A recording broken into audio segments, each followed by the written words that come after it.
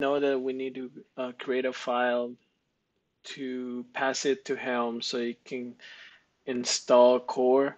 Let's take a look at what are all the values that we can pass. So what we can do is we can do a Helm show values, and what that's going to give you is a YAML representation of all the values that are set in default in the values that YAML and that you can pass. So I have passed that into default in a file called default value, so we can take a look. So the way I did it was just sending that to default values. So just show values and then send it to that. So if we take a look at that here, the first part is something that we're gonna need. So it has some comments about what we can set and what's being set in default. So since we're gonna do with this installation with Nginx, we want to enable that and set that to true, and then the rest will be enabled.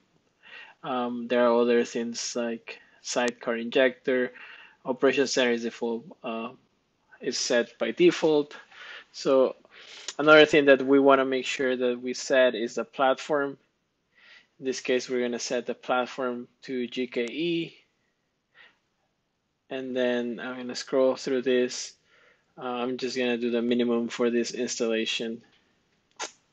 Then we also talk about installing this with TLS. So here is where we need to set the TLS and enable that part.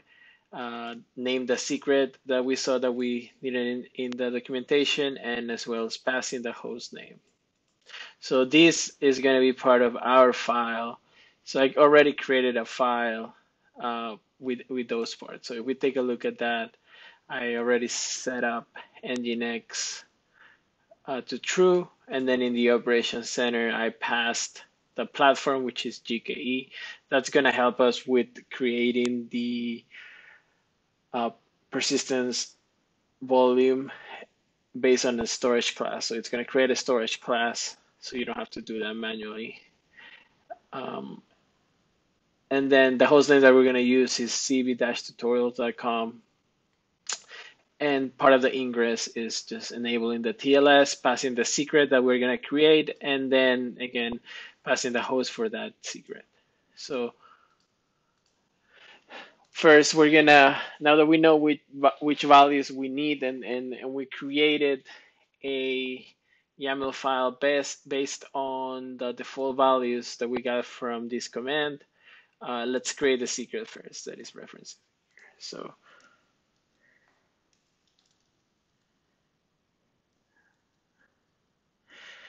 So I already put my cert and my private key in this folder. So I'm just gonna do I need sudo because those files are protected, and I copy them for a protected folder. Just for an example, we're gonna name that secret CloudBees core TLS to match this file, and we're gonna make sure that it's a secret that is TLS, and then I put a namespace just in case. So let's create that secret. Is gonna ask me for my password. All right. So now the secret is created. So once the secret is created, now we can actually install Helm. So let's start by taking a look at what resources are going to be created with these Helm charts. So what you can do is do a dry run. Here I already have that command, so we'll do Helm install. A name for the release in this case is going to be CloudBees core. Then pointing to the repo, the namespace, and then we're gonna pass the file that we have with this flag called dash values. We're gonna do a dry run debug, and we're gonna send that to a file called all resources, so we can take a look at what resources are being created. So let's do that. And that file will have all the resources that Helm is going to create. So Here is the file with all the values already populated.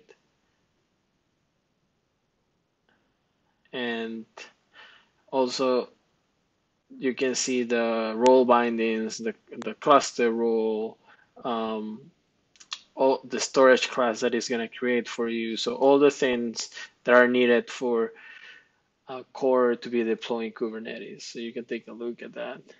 Once you take a look and make sure that everything is fine, we can just do a Helm install and delete that dry run.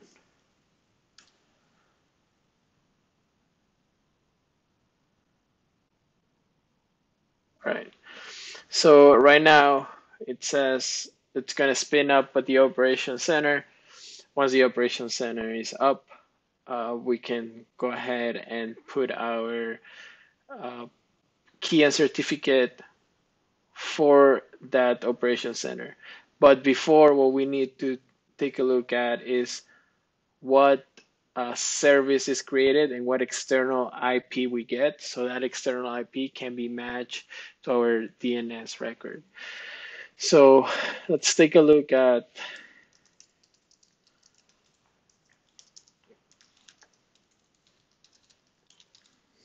everything that it's being deployed in that namespace. So here you can see the pod for the ingress controller. A lot of times that ingress controller, if you want to debug and you're not being able to access the page for the operation center, you can take a look at these logs and you can find some things there. Then we have services, deployments, and the replica set. So we already have an external IP for the service, and this is what we're gonna put in our DNS record to be available to access through the domain that we have. So we're gonna copy this command, and this is gonna wait until the pod's ready.